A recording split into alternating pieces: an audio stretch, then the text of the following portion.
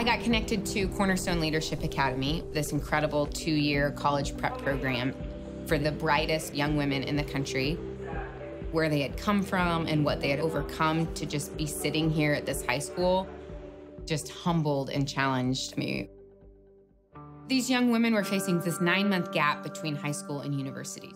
Back in the village, they faced the incredible amount of social pressure to get married, to start having kids, to not continue their educational path. And then also the reality of them not being able to find a job to pay for university. All of this energy to really become change makers and leaders in Uganda could really dissipate.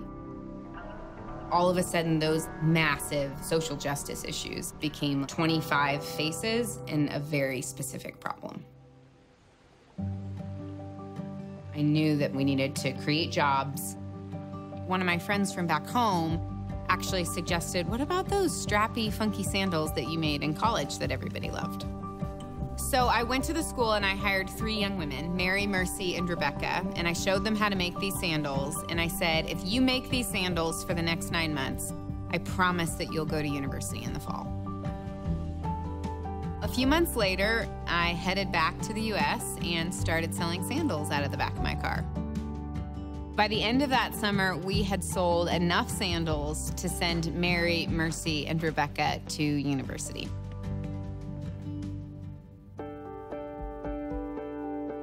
Several years ago, we were 3 women in a patch of grass making sandals underneath a mango tree, and today we're the largest footwear producer in Uganda.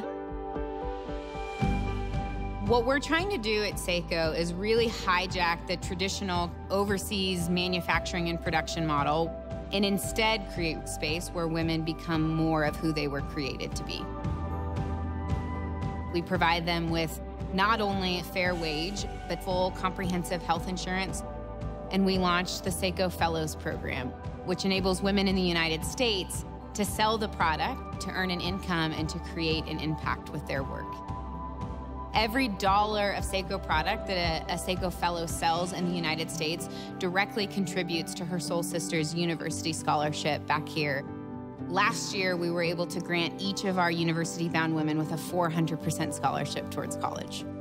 And 100% of the women have continued on to university and are either currently in school or have graduated from college and are out in the marketplace pursuing their dreams. I am shocked at how many people go through life without having someone look them in the eye and say, you are awesome, you are bold, you are smart, my company will be better, my community will be better if you will be a part of it.